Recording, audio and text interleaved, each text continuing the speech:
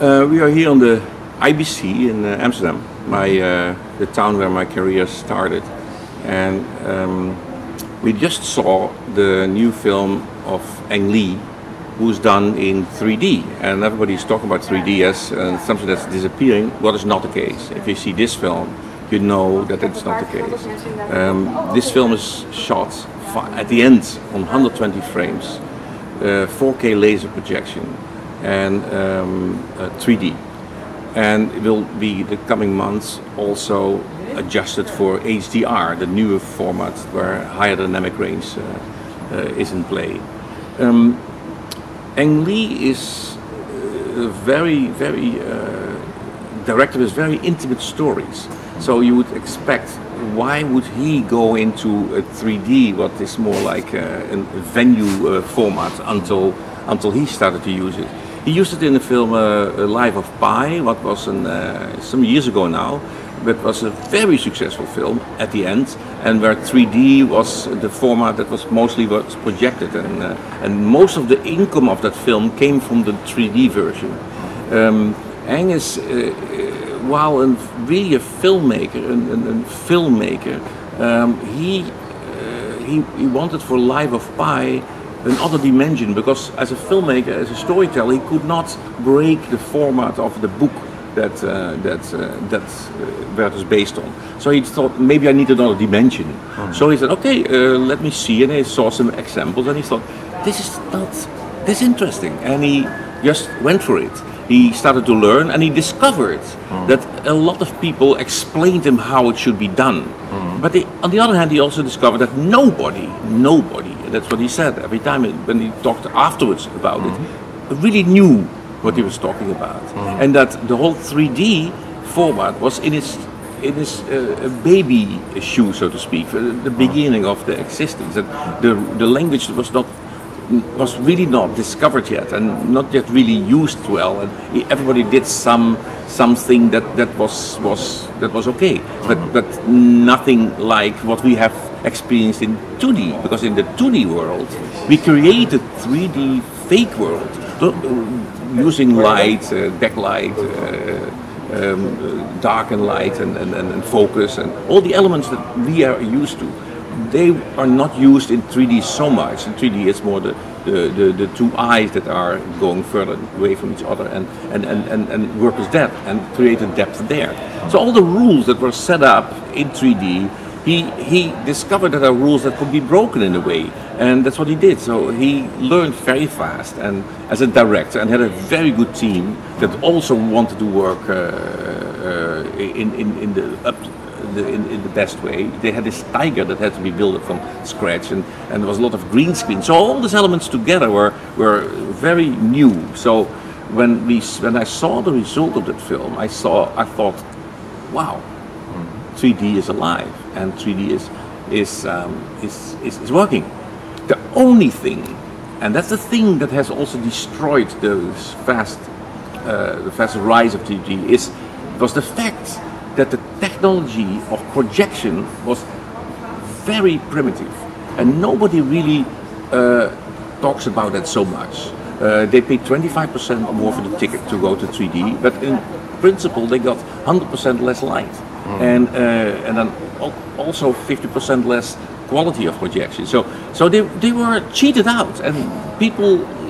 John Doe goes to the theater with his family, and I have had that experience in the Universal Plaza, where I wanted to see a film in the 3D format and the 2D format, and in fact I like the 2D format not because of the 3D elements, but pure that the quality, the dynamic range, no glasses, and all this stuff was better than the 3D experience. So Ang Lee now is his other film that he brings out now, that goes in premiere in December 2016, and in Europe in 2017 in the spring, goes in premiere in New York Film Festival. He has jumped over all this stuff. So he has realized that is the big problem of 3D, is that the quality is so bad. The Hobbit was shot already on 48 frames and tried to do something with it, but on one way or the other, it wasn't accepted very well. People talked about video loop, what is nonsense, because it has nothing to do with video. It has to be to do with the experience of reality, that you are more in a reality situation. So you have to get used to it. Every kid who does gaming and sits about this distance from 2 monitors has that experience. That is realistic. Not realistic at all, but it is much more visceral. And that's why it's successful, the gaming. But back to Ang Lee, when he decided to do this film, he went for the top quality. So he wanted to shoot in 60 frames, 60 frames, 3D, and then projected on laser projection, so that the amount of light would be twice as much for both eyes, twice as much as a normal film projection. What means that you can work with tremendous contrast and a tremendous dynamic range, and suddenly the 3D becomes almost an invisible part of the story. That's what we saw. You saw it was very realistic. You saw details very strong. You saw enormous, clear. If somebody wouldn't act very well, because you could look in the eyes so well, so every doubt you would see. So it would bring you out of the trance of the story if you see that somebody's acting. So all these elements he has taken by the horns, and I must say in the small part that we saw, it was unbelievable how he came out of that, and the fact that he for the second time a project takes on a project like that and goes with an optimal quality, technical quality, and he succeeded. I see certain things that he never could have seen until the end when it was 4K, where you think, oh, maybe you wouldn't do that the next time, but the guts to do it like that, and the advantages he got for the end result were enormous. I'm blown away by it. Not so much by all the technology, but by a person who's in fact a non-technical person, but with an artistic vision, who learns very fast in that sense because he wants to learn, and then uses technology to bring the art forwards. And normally the artists and the filmmakers, the cinematographers, all these people slack behind. I try to, for the rest of my career, now I have flipped from film to digital, to spend my time in improving the digital format. That's why I'm here, and also look at the VR, look at the HDR, look at all the new technology, what's gonna improve our storytelling. That's why I'm here. And would you like to work with the same equipment that he has used? Oh, absolutely. Now I would, because I think that at that moment that he shot it, that was probably the only camera that could really shoot high quality 120 frames 4K, full 4K. I don't think there's any other camera who can do that. There's a Sony f65 that can shoot 8K even. Doesn't get 8K out of the camera, but it's prepped for that. And the only problem of his system was that because it was with this big Sony cameras, that it was in fact very cumbersome. I mean, if you make a dolly shot, you cannot do handheld. So that's also his wish, that the equipment would become smaller, and they become smaller all the time. Memory is becoming easier to deal with. Color is becoming easier to deal with. All these elements are at the same time applicable on the 3D. It just we are a little bit we left 3D behind us because we were cheated out by the studios. We let us pay for 25% more money for 200 times less quality, and people don't go for that. What's more important for the future, 3D or virtual reality? What's more important for the future, 3D or virtual reality? For the future, it's probably VR, virtual reality. 3D is something that you can do, and it has different formats. You can do 3D native with the mirror and 2 cameras, but it's bigger, and it has its pros and cons.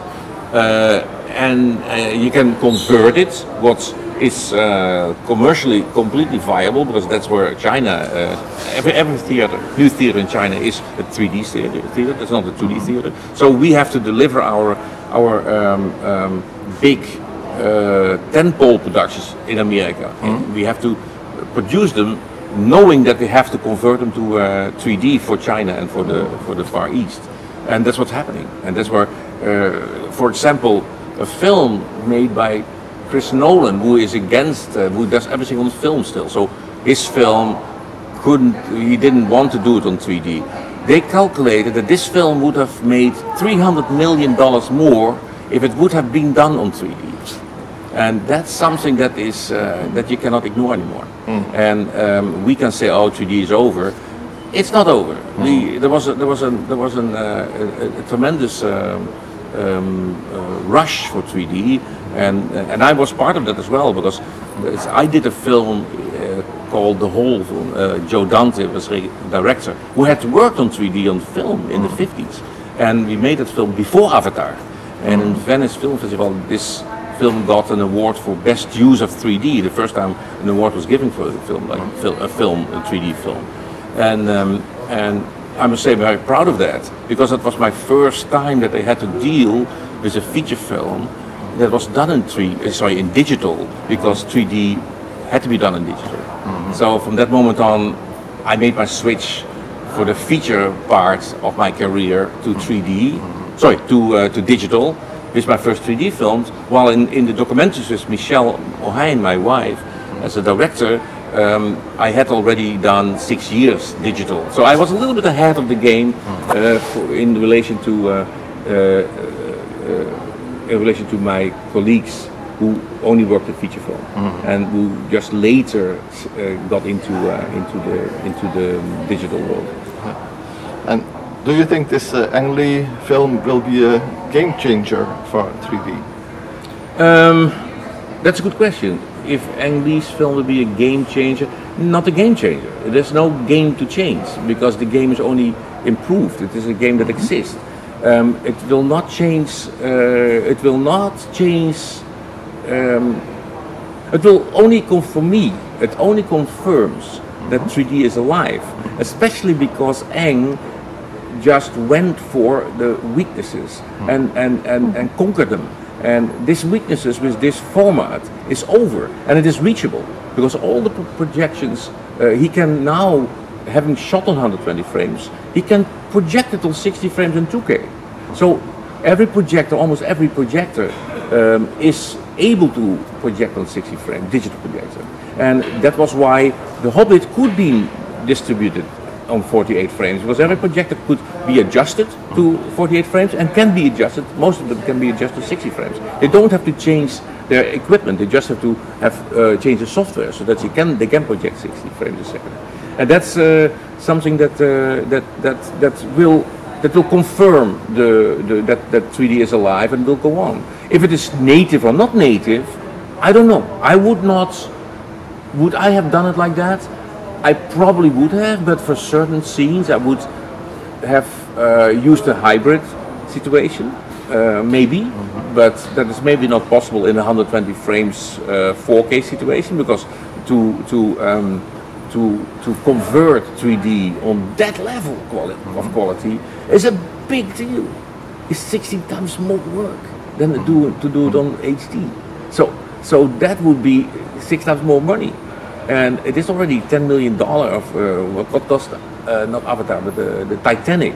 When James Cameron changed the Titanic 2D to 3D, it cost $22 million. To do that, he got it easily back because the film had been such a success. But when I saw that, I thought, and when I heard that he was going to do it, I knew it was going to be good, because he doesn't undertake anything that is not the best. So when I saw it, indeed, it was the next step of technology where you could convert 2D to 3D and believe in it as a 3D world. He was still in a bad projection situation, and that's why he also was one of the first one who tried out the 48 frames and the 68 frames, and that's why Ang Lee, when he saw that the 68 frames, also thought, wow, that is the best way to do it. Now I feel no flicker anymore. Now the image is sharp.